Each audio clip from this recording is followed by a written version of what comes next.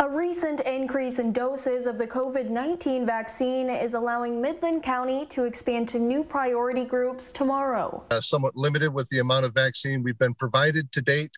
That has increased in the past few weeks, so we anticipate certainly being able to move forward into some of the new priority groups quickly and easily. Fred Yanoski, Midland County Health Officer, says they plan to move forward while keeping those previous groups in mind. He tells me this next group is going to be a large undertaking. That 50 and older group is going to be an awfully large group to attack, so it's not like we're going to get through it in a couple weeks.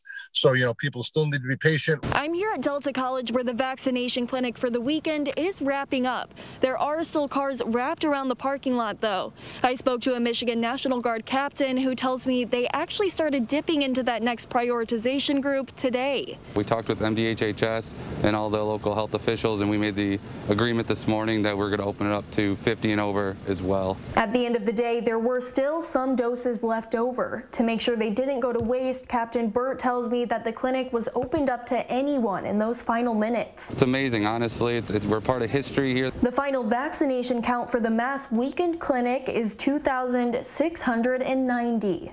In Bay County, I'm Kendall Keys, WNEM TV 5.